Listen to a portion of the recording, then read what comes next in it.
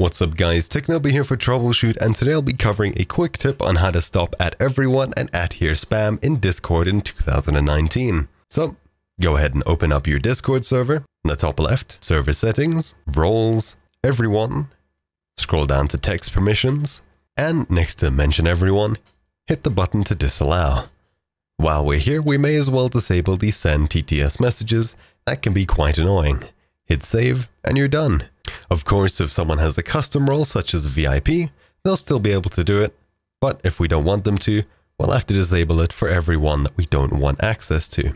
Hit save, and if someone says something in chat, and then add everyone's, it won't be highlighted in yellow, meaning that you don't get a notification. Clicking on it results in absolutely nothing. If we allow them access to mention everyone again, and they do it again, you'll notice that this time it comes up a little bit differently.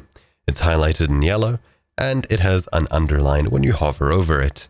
This of course means that everyone will get a notification, and it's the same for @here. If we go ahead and disallow it, we'll notice that the same thing happens. Thank you all for watching. My name has been Troubleshoot, and I'll see you on the internet. Ciao.